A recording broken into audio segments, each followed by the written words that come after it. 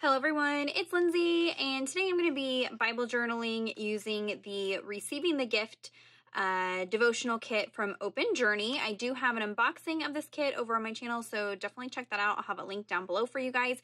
As always, you have a couple of different options with her kits. You have the physical version or the digital version. If you purchase the physical version, you do get a coupon code for 50% off of the digital version. That way you can get some extra printables and things like that.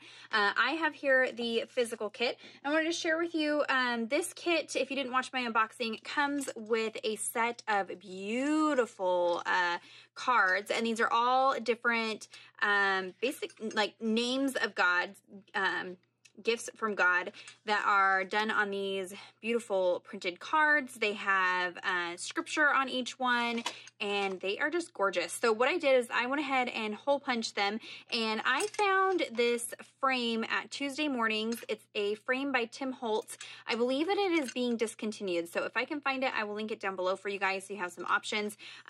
I could see very easily creating something like this with a frame and like a, some kind of wooden base or something like that, adding some binder rings and making kind of a DIY version if you wanted to do that. And then that way you had the option to use, whatever size frame that you want, because these cards are a little large for this one in particular, but it just makes a really nice fun way to display these cards in my home during Christmas, and I can just flip it over each day and have a different Bible verse and gift or name of God on there. So that's how I'm using the cards, and these also would work well for Bible journaling prompts if you're wanting Advent prompts, looking up, each scripture each day and documenting on that. You could definitely do that. But today I'm just getting started, so I am in the very front part of the little mini devotional that you have here, and I'm going to be journaling in 2 Corinthians 9:15.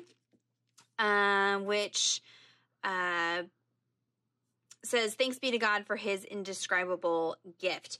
And this gift that we have of Christ coming and dying for us so that we might have salvation and an eternity spent with him. And so I'm going to be documenting on that. I have a few different things here. I do have the stamp set from the prayer kit. This is also a new kit that's been released over at Open.Journey. I will have that link down below for you as well. So I pulled the stamp set from that. I think I'm going to use the stamp set for my entry today.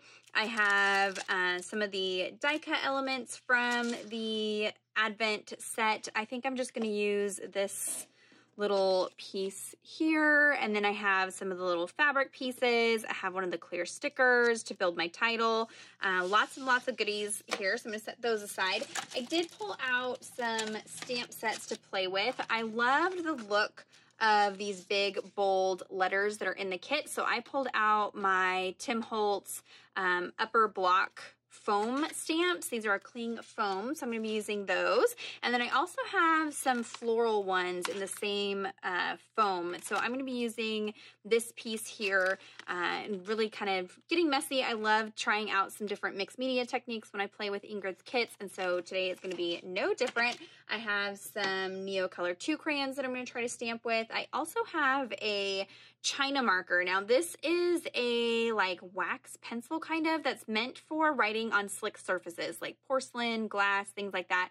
But it also is just fun in mixed media for creating little scribbly marks and things like that. So I think I'm going to try using this today. I also have a stencil. I have the grime layering stencil from Tim Holtz.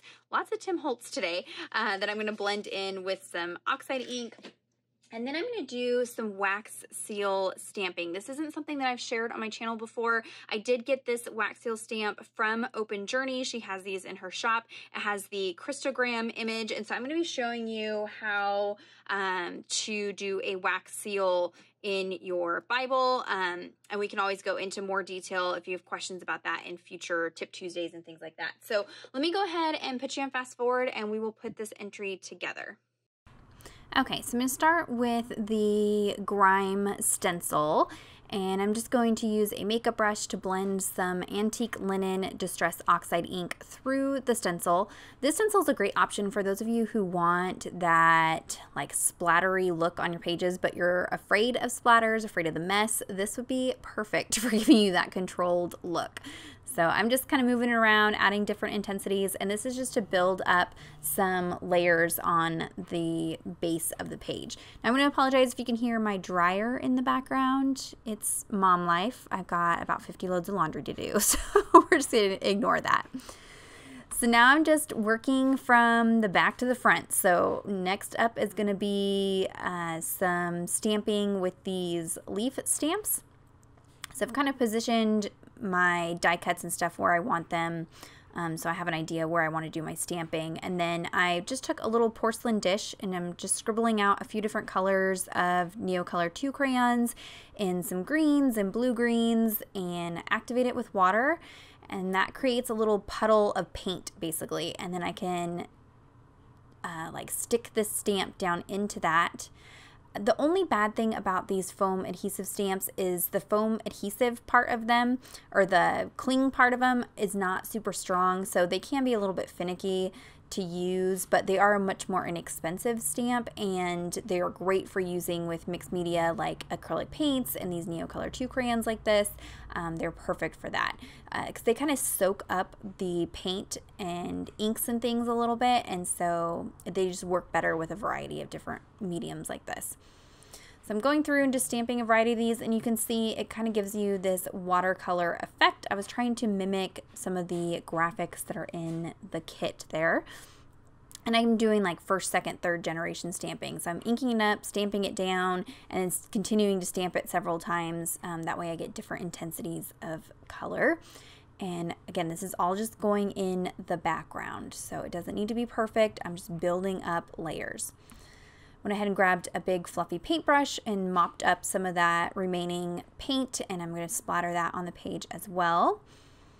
And then here's where I decided to go ahead and play with one of these China markers. Now you could use just, you know, a semi-dull pencil or something like that. The nice thing about the China marker is that if you had acrylic paint or something like that, gesso, something like that on the page, this is going to write over it very well because it's meant to write over slippery, slick surfaces. So I'm just creating little scribbly marks. I wrote out the word Jesus and then realized a big chunk of it's going to be covered by this fabric piece, but that's okay. I'll show you here in a minute how I deal with that. So just kind of playing around, seeing where I want some messiness. Like I said, Ingrid's kits always make me just explore and play with a variety of different products and get messy and just have a lot of fun creating just different types of backgrounds than I normally do. So you can see here I'm taking that China marker and just continuing my J right over the top of that fabric piece. That way you can actually see what it was that I wrote out, and that wrote over that fabric no problem at all. So I need to pull these out and play with them a little bit more. Pulled out one of the little stitching stamps from that prayer stamp set. I am using some archival ink here just because I'm stamping over fabric and, you know, paint and things like that. Later on I use the archival ink for my alphabet stamping, and I should have switched. Archival ink 100% bleeds through your Bible pages, so just heads up on that. If that bothers you, just put some gesso down first and that'll help you with the bleed through, which I'll show you at the end here.